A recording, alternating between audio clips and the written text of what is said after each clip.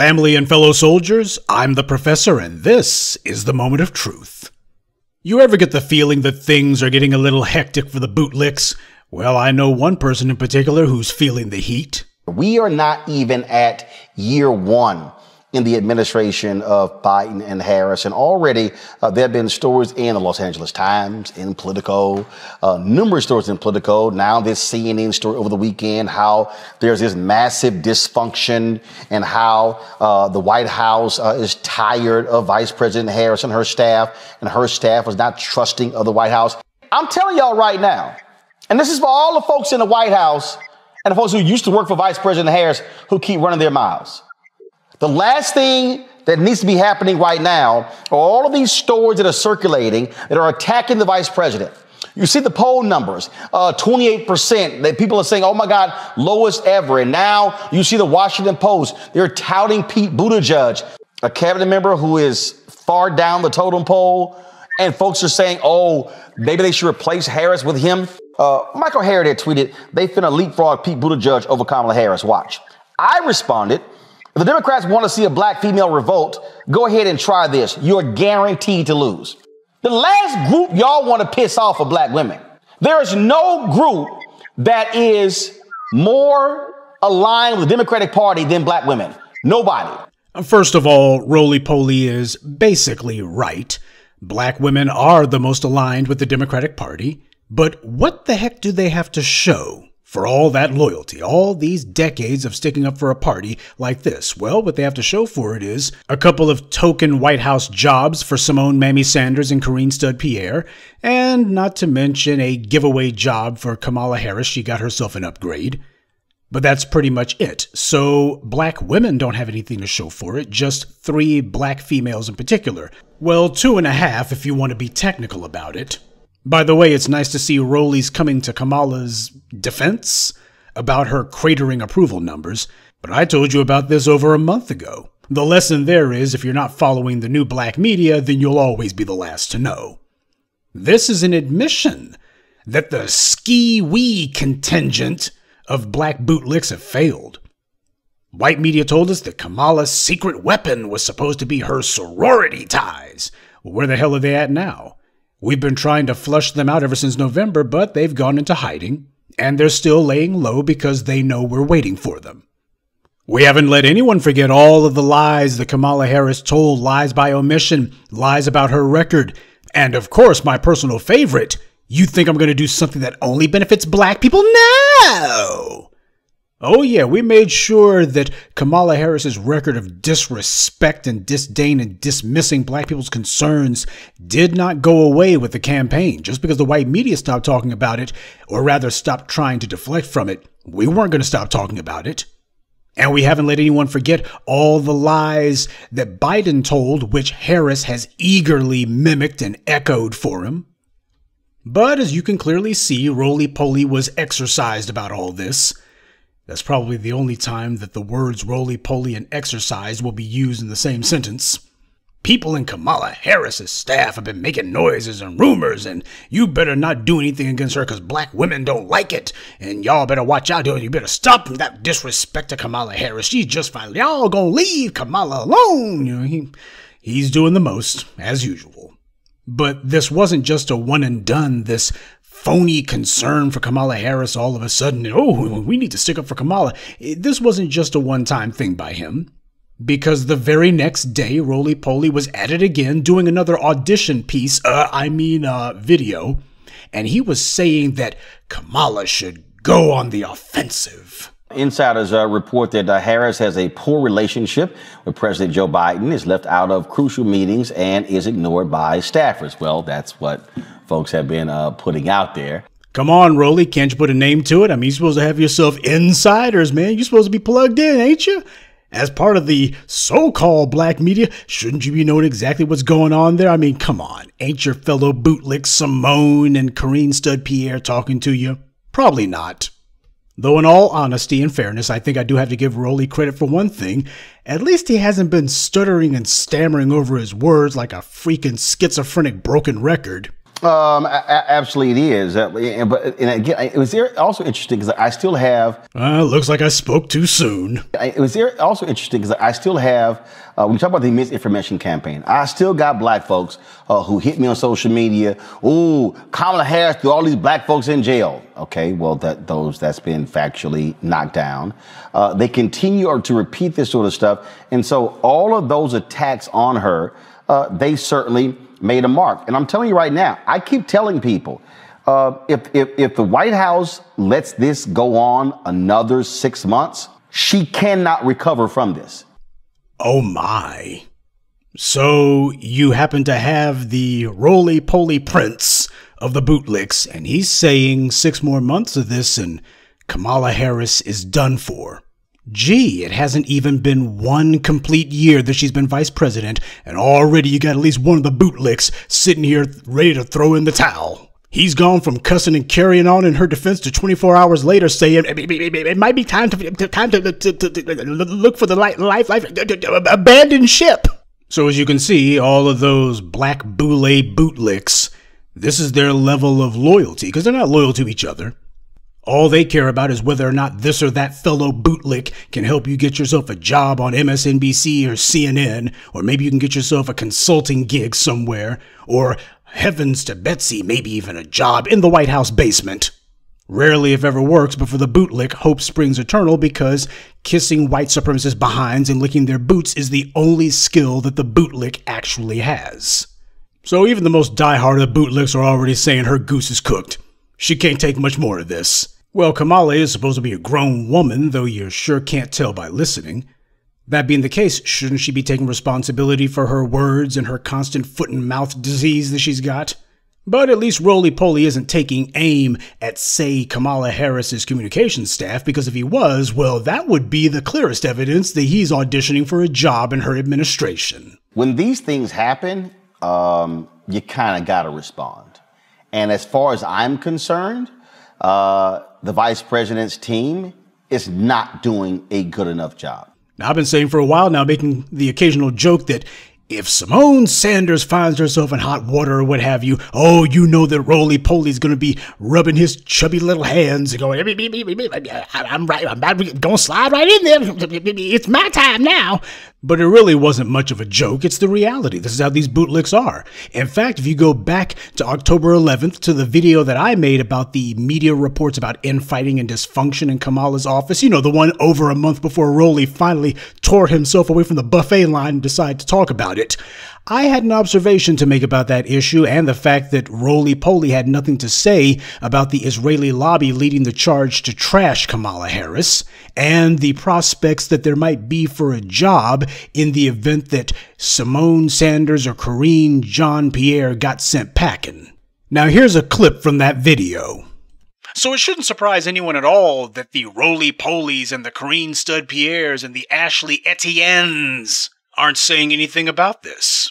No, of course not. They understand who it is that they can criticize black folks, and who they can't, anyone but black folks. They wouldn't stand up for their fellow Haitians, they don't even stand up for one another. This is how the bootlicks make their bones for white supremacy. You have to sacrifice some of your own to prove that you want to curry favor from the dominant society, and that's the most important thing to you. It's more important to you than anything else. So at long last, Roly-Poly gets to it. He goes ahead and says what he's been warming up to for a very long while, and please don't think this was spur of the moment. He's just been waiting for an opening. All of a sudden, the big bad white media is beating up on Kamala Harris, and Roly-Poly, he just couldn't hold his peace any longer. He had to say something, and what he had to say is, you need to make some. You need to make it go ahead. Make some staff changes over there. You need some new folk over there. Yeah, and I'm sure that a certain unemployed former bloviator for CNN who got himself kicked out the door in disgrace and is now doing some vanity project podcast from his broom closet. I'm sure that he has a perfect suggestion for who Kamala Harris should put on the payroll, right, Roly? Normally, you would call this a bootlick finesse, but finesse implies that you were smooth or subtle or tactful about something. You see anything smooth about this? what I'm trying to understand is, how are you not doing a much better media offensive? Well, Roly, you want to know why it is that your girl Kamala isn't doing a better media offensive? It's because she's never had to. Kamala Harris has never had to deal with any tough political problems before, or any sort of questions, or have to answer anything. She's an invention of the California political machine. Her sugar daddy, political patron, mentor, was low-down Willie Brown. He handed her every political job she's ever had, including her Senate seat. She doesn't know how to go on the offensive because she never had to. All she had to do was wink and smile, and as you see, that's what she's doing today. That's why she's always laughing and giggling and cackling, because after decades of practicing how to make nice for sweaty, dirty old men like Willie Brown, that's the only thing she knows how to do. She does it as an instinct. She just giggles and laughs because when you're a plaything for a bunch of dirty old men, that pretty much becomes your skill set. I mean, for God's sake, when you have the woman who claims to be half black at least, and she goes to Detroit, the blackest major city in the country, and she gets washed by a half-wit like Tulsi Gabbard, that's how you know you ain't got the sense that God gave a cantaloupe. She couldn't even do offense on her own against one person, against accusations that she knew were going to be thrown at her on that night. Kamala's always had the California political machine that's been able to do things for her. They would handle the dirty tricks for her. They make sure that the white media out there in California had her in a hermetically sealed bubble and never ask her questions that are too tough or give her too hard a time, and that's what she's used to. She sits back while her patrons and sugar daddies and her political handlers take care of all that. But now she's out here in the big bad world where Willie Brown and the California political machine can't seal her away and insulate her, and she's getting her butt kicked. So while it is true that the mental midgets that Kamala has as her miscommunications staff have been completely and thoroughly useless on this front, the truth of the matter is this woman's been making a fool of herself in the media unintentionally for years now, long before 2021. When Tulsi Gabbard debated Kamala Harris, she wasn't even throwing hand grenades. It was just weak shots, basic stuff, the most basic thing that any prosecutor running for a non-prosecutorial office would expect. That people would say, you clearly were locking up people who were innocent and you were blocking the release of people who were innocent. It's what every prosecutor faces because it's what every prosecutor does. Kamala Harris knew it was coming, and she didn't have any response for it. The months and years that she knew that were going to culminate to her presidential run, and it never occurred to her that she might want to have something to say when people confront her about all the dirt that she was doing as a prosecutor for all of those 20 years. I'm proud of my record, and I did the work. Yeah, dirty work. That's the kind of thing that she would come back with. She would give these weak little deflections talking about the public trusted her. Yeah, the same public that was condemning her like the family of Matrice Richardson. She would make these tall tales about how the community came to her whenever they needed help. Yeah, the people came to her saying, when are you going to get these cops that are killing black folks, including black women like Matrice Richardson, off the streets? And she told them, I can't do nothing for you. She was dodging and deflecting, and it was obvious to people that she was dodging, deflecting, bobbing, and weaving, and nobody was fooled. And this is what happens when Kamala Harris tries to handle offense herself. But don't tell Roly-Poly that. Apparently it's all her staff's fault, right? I'll give you a perfect example. When they had the meetings and heard the Divine Nine, okay, that was weak coverage there. I don't understand how you didn't blanket black media when that actually took place. Sure, I'll sit here and I'll look at certain things that might be on her Twitter feed, and I sort of get this email, which is like this, weekly roundup of things that she does. But, frankly, their outreach on that is weak as hell. Let me be clear. Senator Kamala Harris was far more aggressive in coming on this show and other outlets when she was, frankly, trying to get the nomination than she has been since getting the nomination and since winning. And so my deal to her team is, what the hell are y'all doing? Two things to note. First of all, Kamala Harris doesn't deal with the black media. We are the black media, and we're the ones who exposed her and put her on blast. So, of course, she ain't going to deal with us. because she's an invention of white power, and the black media don't suck up to white power. Now, the little bootlick media, of which Roly is the clown prince, those guys, she can deal with them, except as Roly just got through admitting and confessing, well, she's keeping him at arm's length too. I get this general email that gets sent out, basic roundup of which y'all outreach weak at hell. He's begging for an interview. That's what this is. Roly-poly's out here clout chasing, as usual. Translation, Kamala, can you please give me talk to you, please? That's what he's doing. That's what this is, folks. This is Roly-poly campaigning for an interview. Please, Kamala, I ain't been relevant since I did the two-step with Hillary Clinton. That's where Roly-poly's coming from now. To him, he thinks this is a brilliant segue from saying, oh, there are problems to, and this is why you need to talk with me. Oh, if she would only talk with me, everything would be so much better. Got news for you, Roly. You're part of the reason why she's in the fix that she's in. Sticking to a bunch of bootlicks and yes men who are simply going to nod their empty heads to her every vapid word. She was listening to fools like you, and all that happened was she thought that she had popularity that she didn't have. But she's not alone on that front, is she, Roly? I mean, after all, apparently you seem to think that kissing all of them DNC Democratic behinds was going to make you the belle of the ball, but it didn't work out that way, did it? Well, hopefully folks have heard you. And oh, no. I've texted them directly. Still waiting. Did you, get that? I texted them directly. Still waiting. I can easily see Roly sitting there like a high school girl hoping that the boyfriend's gonna call back. He's got a bucket of Haagen-Dazs in one hand and a box of chicken wings and a bag of Funyuns in the other, looking anxiously at the phone, waiting, hoping, praying that a text message pops up from Kamala, but it ain't happened, and it's not going to. But this is what happens when the bootlicks are under pressure.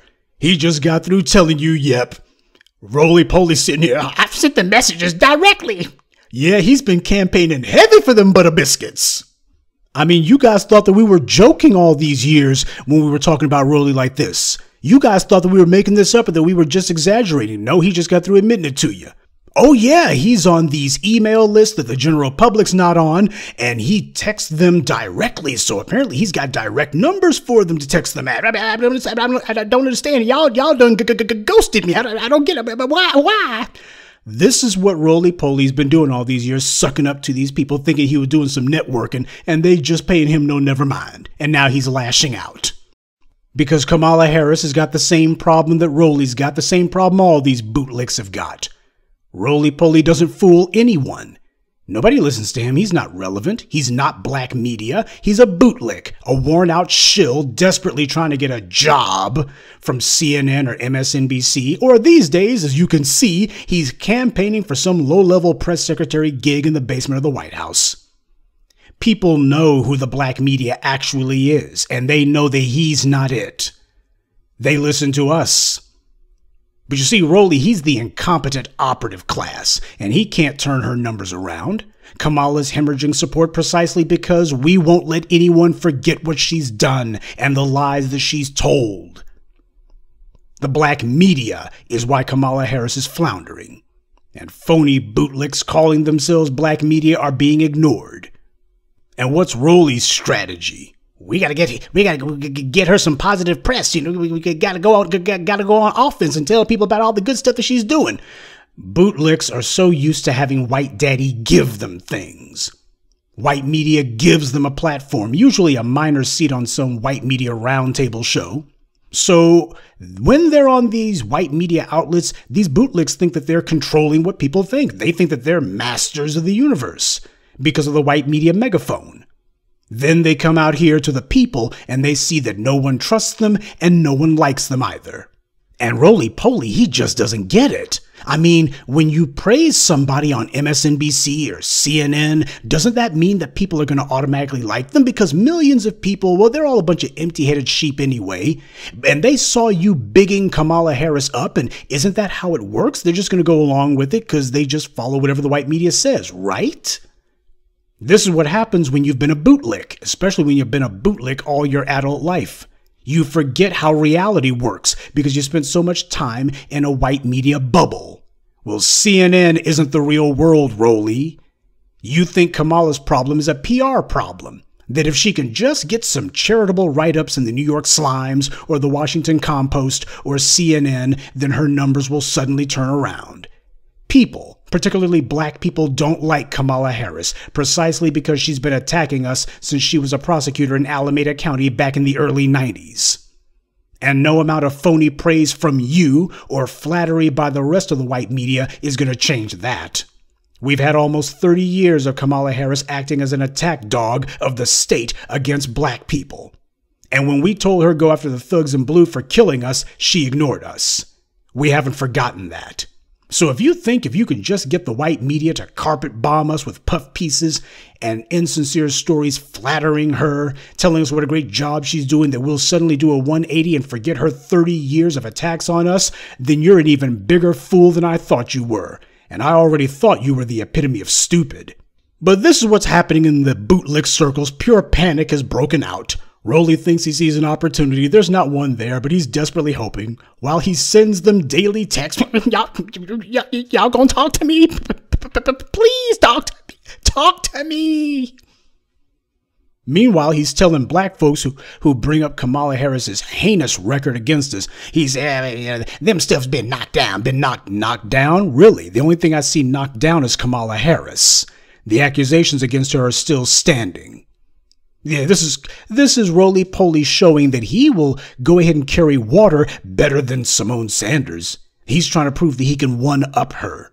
If Simone Sanders lies through her teeth and tries to claim that the mass incarceration of black folks that took place after the passage of Biden's 94 crime bill wasn't Biden's fault, well, here Roly is saying, I can be even more dismissive and even more condescending towards black people than that.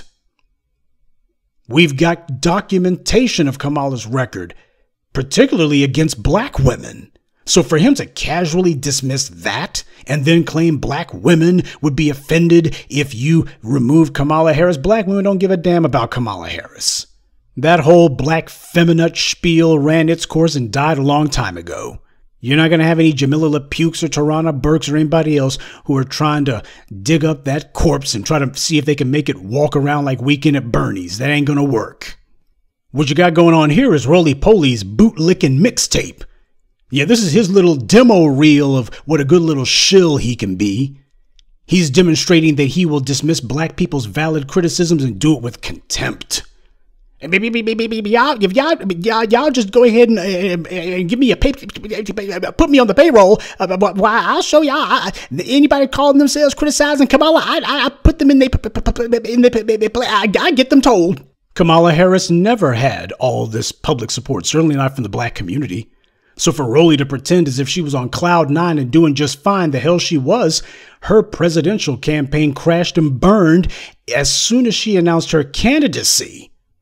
So, Roly, if you're hoping to save Kamala's political future, you're only about 2 years too late. Though for him, that's a personal best response time. But Roly's putting his bid in. If he can't get a White House job, at least give him an interview. He smells blood in the water as he sees it. Simone Sanders or Corinne Stud-Pierre, they're about to get their walking papers, and he's thinking to himself, now's the time for him to make it clear. My evenings are I got some free time on my hands. He's offering his advisory services to Kamala Harris. Talk about the blind leading the stupid. Now, keep in mind, Kamala's getting shellacked for all of her media gaffes and putting her foot in her own mouth. Every time she talks to the white media, she shoots herself in the foot. And who comes along calling himself offering to help her out? A man who got himself fired from CNN for alleged homophobic comments. The only person who would get more heat and criticism than Kamala would be Roly-Poly. Perhaps that's his plan. But the condescension and disrespect is absolutely intolerable. Here we see that the bootlicks, they don't tell us what Kamala's going to be doing for black women. Since Roly-Poly wants to make it all about black women, y'all better be concerned about black women. Y'all want to lose an election? Go ahead and lose that black female voters. Okay, in that case, then what the hell is Kamala Harris going to do for black women? What the hell has she done for black women? Oh no, for Roly and the rest of the bootlicks, no. All Kamala Harris has to do is just claim to be a black woman. Long as she says, hey, my father was Jamaican, That's all she's got to do for black women. Just say, well, my father's from Jamaica, and that's pretty much it. That's all you need from me. You don't need anything else from me. Meanwhile, she goes to these other groups and she tells them what she's going to do for them. Playing black voters, or in this case, black women in particular, playing them for fools. We'll go ahead and tell black women how great they are while we get them to vote for a woman who spent much of her career locking black women up, targeting black mothers under the guise of truancy. It's not that surprising, though, of course, that Roly-Poly has no clue what the word offensive means in this context. Roly-Poly seems to have confused going on the offensive with merely being offensive. Good day, and be one.